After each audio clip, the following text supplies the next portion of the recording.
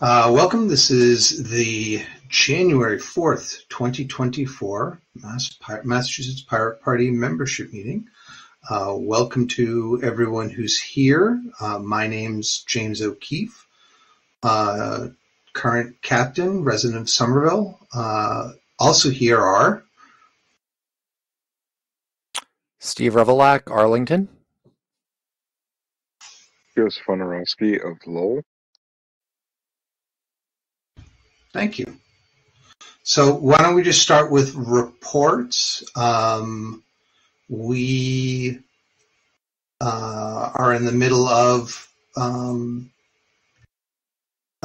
we put out, let's see, the form for supporters to either throw their hats in the ring for our officer elections or participate in the winter conference and choose its time and other stuff are up. An email has been sent about those. There'll be another one that'll go out with any luck tomorrow. We had a post about Public Domain Day and our post about our statement on the Israel-Gaza conflict went up 2 weeks ago. So that's my update. Do you have any updates, Joe? Well, I would very much like to say thank you, Jamie. You've been covering quite a few of my duties of late. With everything going on with me and what's going on, I really do appreciate it. That being said, the post of treasurer is going to be up for grabs. I would like to see as many candidates as possible and really find somebody who would continue keeping the bank account rolling forward. I know Steve does a lot of in-kind contributions. Thank you, Steve. I know in you as well, Jamie.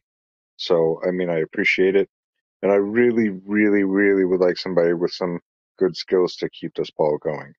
I do have all the reports and all the bank statements and everything and all that ready to be transferred as soon as we find somebody eligible. It's just not in the cards for me moving forward in the future. When are we doing our elections? Sometime after the winter conference. So probably early February at the latest.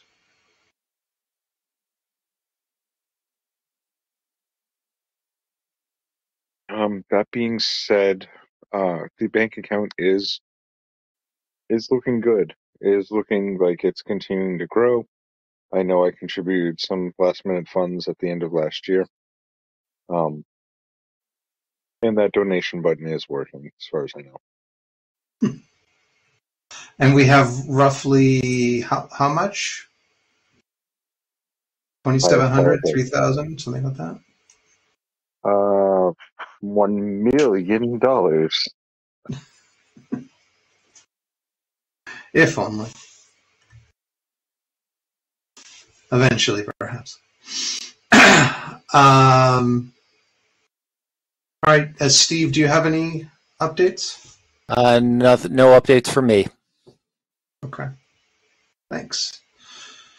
All right, so moving on, as I said, the ACLU, as I said before we started, the ACLU is looking for organizations to endorse the Location Shield Act.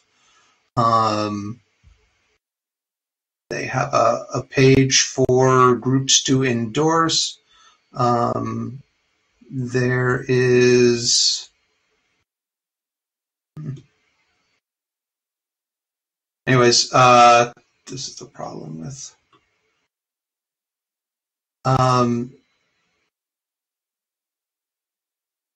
essentially, it's preventing the sale of cell phone location data, which, as far as I can tell, is something that we're for. So, I have that total for you, Jamie, not to bounce around, but our total funds available are 2,000.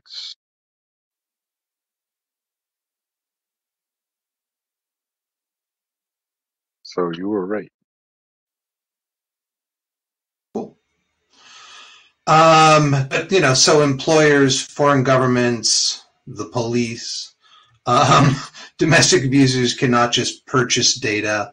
We know certainly the police and FBI will go and just purchase data and purchase where people have been rather than go and get a warrant and actually have a judge review it and say yay or nay.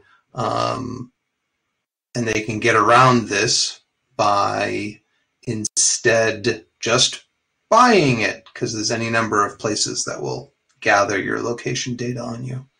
Yeah, so there's, one of the sort of like the funny things that came to mind was video rental data. Not that people really rent videos anymore, but video rental data you can't sell that either. The Video Privacy Protection Act. Why? Because somebody got borked.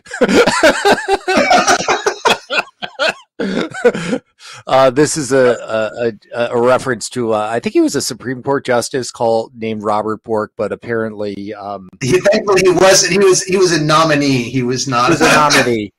Nominee, but apparently he had his rental records were, I guess, interesting.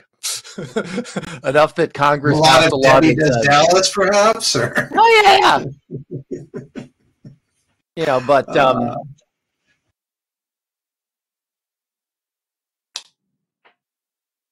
anyway. So looking at this, it prohibits companies from selling, leasing, trading, renting location data. It requires companies to obtain consent before collecting or processing location data, which, I have a feeling it's going to be opt-out type of thing. But, the way we see with so many cookie policies, or legitimate purposes such as providing requested services to customers, responding to emergencies, complying with state and federal law. So, well, this is sort of funny. A couple over the holidays, I happened to misplace my phone. No idea where it went, so I had to get a new one. And the new phone, it's a dumb flip phone, but it's still is 4G capable, and it has a little web browser. And I was, checking out the app permissions, and it's like, the web browser doesn't need on-demand access to location data. So let's turn that off. Web browser refuses to launch. It says, no, I need this. Well, so it's like, okay, we'll turn that on, but the phone itself has sort of like a master use location, enable GPS and location data. You just turn that off and things are fine. But yeah, I think this is a good, coming from the ACLU, I'm inclined to trust them. And I think this is the sort of thing that, I'm supportive, partially because, the ACLU's sort of like brochure says, it tells a lot about you. And secondly, people don't understand who data brokers are and how much and how exactly much they collect. Ain't that the truth? Joe, thoughts? I've often found myself in agreement with most of the stuff coming out of the ACLU, and I can say that this particular piece is no different. Generally, when it comes to fighting for those who can't speak for themselves, the ACLU have long since been champions. I've rarely come across a piece that the ACLU wasn't fighting for, which didn't make total sense for all of us. So, stopping data brokers and stopping breaking the 14th Amendment, or the Fourth Amendment. I don't even know which amendment it is at this point because I am so tired. But it's the fourth, but you're right. But yes, excuse me, yes. Technically, it's this is more like putting I think this would be covered under third-party doctrine, but I still think it's worth putting a lease on. Ain't that the truth? I mean, since we really don't have a true privacy policy. Anyway, so all in favor of endorsing it, say aye. Aye. Aye. Aye. Seeing there's no one else, motion passes. Great. I'll fill out the form and notify the ACLU. Can we also send it to national? Yep. Yeah, I can send it to national. This is just a Massachusetts law. It's not like what I was thinking was something like this should probably be encoded into our general policies on a national level. Okay. I will send it there then. Do you have any U.S. Pirate Party issue updates? No. The last couple of meetings were pretty silly. Okay. So, they were talking about endorsements, but we didn't endorse anybody. And then there were some staff changes, but nothing too crazy or, Okay. Thank you. So for 2020, planning for 2024, we've got the Democracy Committee, not Kitty, at this at this channel, at this Big Blue Button instance this Saturday noon, I think was the time. Yes. Great. So I think a notice went out about that. If not, there'll be another one tomorrow. And we can talk about what we need to do there in terms of tech issues and whatever things we need to update or other apps we need to build or install. The winter conference, again, the forms are out. The conference page hasn't been updated, and I've been derelict in not putting up the previous conference recording, so I better get on that. And then we're still scheduled for Pirate News on Sunday the 7th after the deluge of snow that is supposedly coming our way. One challenge with the podcast or the newscast this Sunday is when I will be doing a move. I'm hoping to be done and back before everything is said and done, but there's a possibility that I might be delayed, and I will let everyone. I hope you can make it. If you need, if Steve's schedule is amenable, we could push it back if necessary. Okay. The good news is I do have my main computer and finally a spot to set it up. So that's a silver lining in all of this. That would be nice because my live streaming my current setup isn't working, and I don't have the new setup working, or doesn't stream effectively at a high enough bit rate. So I don't even think we're at 720p there. So it would be good if someone else's more powerful and probably cheaper box could handle that. So yeah, actually, maybe I can just build you a PC too. Oh no, I've got something. It's just getting OBS set up. I just can't quite get the audio working. Actually, I think I might sort of have the audio working, but I get some echo going from one system to another. I don't know. Working on it. I guess I can turn off. I don't know. I'll figure it out. Right. So, with that, is there any other topics to discuss? Yes, I wish this all to be a very piratey new year. I hope that we all are going to have the best year ever, and that we actually get some really good candidates running for our offices this year. Well, that is our task for the next month or two.